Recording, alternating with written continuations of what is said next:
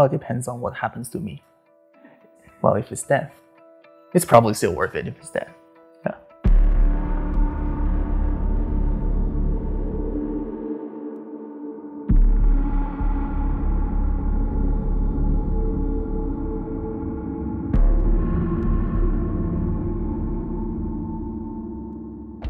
What are you willing to risk to say what you believe? You just heard from Georgetown Law student Jinrey Zhang. Jinrey grew up in China but moved to the US to attend college and law school. In recent years, he's chosen to speak out against the Chinese government's human rights abuses. He's one of many students who have grappled with the challenges of weighing his beliefs against the costs of voicing them. After moving to Washington, D.C. to study, Jinrey began engaging in activism. He was inspired by the White Paper movement, the protest movement that broke out across China in late 2022 as the country grew increasingly weary of restrictive pandemic rules. Protesting against the Chinese Communist Party has come with some severe consequences for Jinrey. His family has been harassed by state security, and Jinrey fears he may never be able to safely return home. And if he does, he may never be able to leave again, or worse. But he believes that silence has a cost too. Here's our conversation. I was really inspired by them, seeing all these people who do not really have the freedom to do this are doing this. I am in America. I have this protection for the freedom of speech, so I'm in a better position to do this. Therefore, I probably have a more obligation to do this. I wrote some articles and also some pamphlets about the zero COVID policy that was happening in China and all the atrocities that's been happening, but that's been really kind of silenced by the Chinese government. I've been trying to tell the Chinese expat community here about this situation that's been going on in China, and also people who are not really familiar with China's situation. I'm trying to tell them what this whole situation is about and why in this situation, what they claim to be some measures against COVID-19 was actually really harming people. Since you're very young, you're told that you cannot say whatever you want in China. If you say things against the government, the adults in the room would be like, don't say that. But when you're growing up in that environment and then you learn to speak up against it for the first time, it triggers a certain kind of response in your mind that you will be in some kind of trouble. For international student activists, obviously the biggest concern is the punishments they may face in their home country.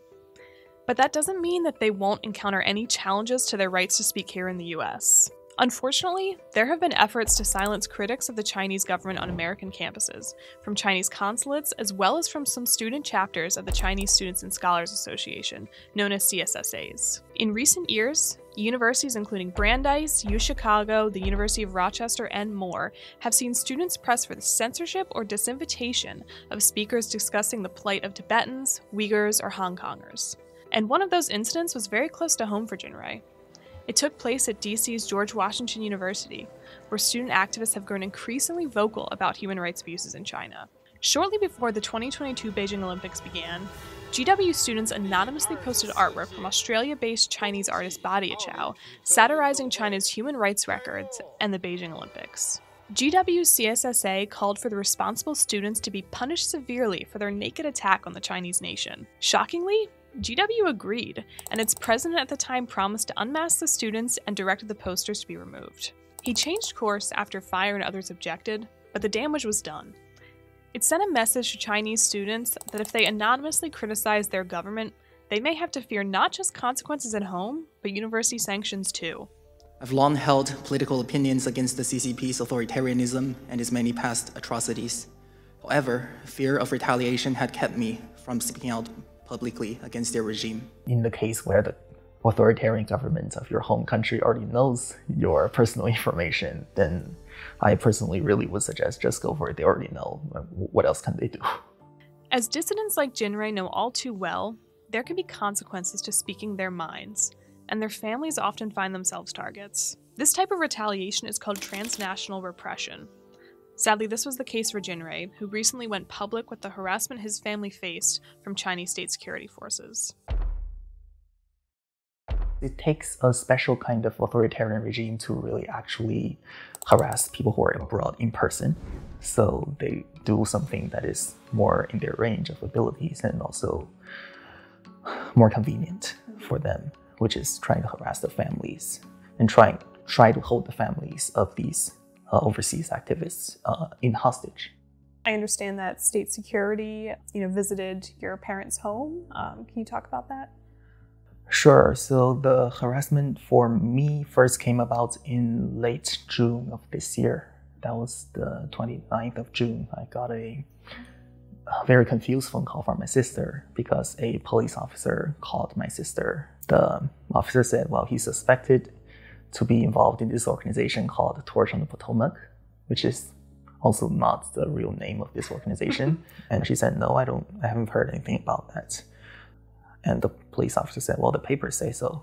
So you have to tell us where all your family members live. And then like several days later, we'll do the investigation. And my sister had to comply. So she gave them the addresses of all my family members. And then that was in early July, the 4th of July. I was awake early in the morning, probably 5 a.m. I saw that on WeChat, I got 20 or something messages from my sister and from my mother. And I was again confused, so I called them by giving them a Zoom link because none of the other channels of communication is really secure. Earlier that afternoon, the state security people came and then they took my father away after telling my mother and father that I was suspected to be involved in this organization. And then they took my father to the local police station to investigate him about the history of my thought. Since from when I was growing up, how was I thinking, what was my opinion about the Chinese government? And also, if he knew that I was involved in anti-Chinese authoritarianism activities in America. And that went on for like more than 2 hours. And then they released my father after urging my father to let me be really patriotic and supportive of the Chinese communist regime. Months later, after you had kind of gone public with your story, you said, there was another visit. So what happened then? So that was probably in late August when somebody from Radio Free Asia reached out to me about some other question about, I think, surveillance in the school system of China. I said, well, I don't have any information about that. I haven't had experience with that, but my family has been harassed in China. Do you want to maybe do a story about that? Mm-hmm. And they said, sure, because they heard about that before. And then they finally had some contact who has personally been harassed, I think. So they interviewed me on the main campus of Georgetown. They did an interview in Mandarin. And after that came out several days later, when my father was working in his office, he sent me a message on WeChat saying, what have you done this time? The local leader of the Communist Party is trying to see me. Mm-hmm. Like, why is this happening? What did you do again? First I said, not much. And he said, no, they say it's really serious this time. I said, okay. So I spoke to Radio Free Asia about this kind of harassment that you guys have faced. He said, well, now they're mad again. So I said, well, I didn't say anything that the Chinese government didn't know before. It's all the information that they have. They harass me themselves. They should know. And so later in the day, the party official came to my father's office to see my father and presented my father with the transcripts of my WeChat text records between me and my mother and me and my sister, where I tried to tell my mother and sister about how this kind of authoritarian regime in China is hurting people, and you should really be actively more aware of that. Mm-hmm. They showed my father that, and also they showed my father the report from Radio Free Asia, and then really urged my father to let me stop, and then required that my father send messages to me urging me to stop. Mm-hmm. And then they required me to respond positively that I would stop. If I go back, I fear a lot of different kinds of punishments, because right now, if I go back, there's a punishment of revoking your passport. That is the easiest one. So when you go into the customs, they'll check in the database and then they'll see, oh, this person has done this and that against the Chinese state. And then they would try to cancel your passport so that you'll never be able to leave China again. So this is on the border of grounding you in China. But China is such a large country that you cannot probably call itself grounding, but it's kind of grounding. Given the threats and coercion Jinrey and his family have faced from Chinese state security forces, it may seem surprising that he is not concealing his identity. Some politically active students from China or other authoritarian countries attempt to hide their names. But Jinrey isn't anonymous, and he says speaking publicly under one's real identity involves a complex decision-making process to weigh the existing risks and realities. And he is aware that authorities' knowledge of his identity may permanently alter the course of his life. So obviously it's a very courageous decision to go forward with your real identity, show people your face, your name. And I know a lot of students in your shoes make the decision not to do that. Can you tell me, how you decided that you were willing to speak under your real name? I think this should be approached very methodically. So when you're simply trying to amplify this voice of supporting democracy in China, how much of a need is there for you to speak with your real name? There's probably not a lot of real need for you to speak in your real name because people know you are genuinely supportive of this cause. But when there is a situation where the Chinese government already knows your involvement in this kind of activism and they already know your name, then is there any additional harm to speaking out? It's a question that you should consider if you're trying to speak out. Is there the possibility that you might not be able to return home, that you might have a permanent physical separation from your family? I think there's a very solid risk for that because, as I said before, there's many different kinds of punishment that the Chinese government can dole out if I go to China while still being on their watch list. It's kind of a spooky game. Come to China if you're there. See what happens. It's not a game you necessarily want to play. Yes.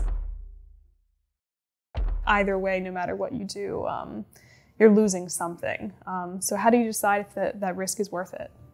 Well, you have to decide the risk that's involved when you are not speaking out too. When you are not speaking out, you are under a lot of suppression, you're under a lot of fear. But when you speak out, the fear can no longer stop you. And when you speak out, you're doing something that is beneficial for China in the long term. And as long as you're speaking out, there's a non-zero possibility that things are going to work out and there's going to be more civil liberty and more political participation by the people in China. So I think there's a lot to be gained. That's such a fascinating way to look at it, because most people think, what are the consequences of doing this? But people rarely think, what are the consequences of not doing it? And so I think that's such a powerful way to look at it. Do you think, everyone has a moral responsibility to figure out where they can further justice in the world? I think if they're willing to take on this responsibility, it is very good. It is very beneficial to the world. But sometimes people have other priorities in life, and sometimes people might choose differently. Sometimes people are more vulnerable in the hands of authoritarian regimes. Sure. Like I personally would not argue that people who are living in China, especially the more vulnerable groups like Tibetans and Uyghurs, I wouldn't say they have a moral responsibility to be very adamant that the Chinese government do their changes. But still, you see a lot of Tibetans and Uyghurs saying these things. And I think that really speaks to the bravery of these peoples. I'd love to hear if you have any advice for students that might be in your shoes, that come from a country that might be authoritarian, that want to speak out, but they're afraid of what might happen. Is there any advice you could give them? My advice would be to take really calculated risks. If you are comfortable with putting yourself out there and speaking these things that are supporting things like democracy and civil liberties in your country, whether doing all these in person or with another identity or writing things anonymously online, well, there's different forms of advocacy that you can do. One of the greatest threats facing free expression today is transnational repression. Individuals who speak out are threatened, their families are put at risk, and others watching from the sidelines may choose to stay silent rather than risk the ire of an authoritarian. But for all the harm it causes, Jinrey argues that this suppression should in some ways encourage activists, because it's ultimately an acknowledgement of the power of protest. Actually, the suppression that's being done by the Chinese regime really gives me hope. Really? Because it shows that they're really afraid of all these kind of activism, even really trivial ones. They're really afraid. And they're trying to shut down any kind of dissent that's coming from inside of the country. And I think that shows really a kind of fear that the country is going to be not stable if many people have heard of these other stories of the dissidents. So when maintaining order and stability is at the top of the pile for the Chinese government, it's natural to think that it's going to be really unstable if people know a lot about the opinion of the dissidents in China. So their fear gives me hope.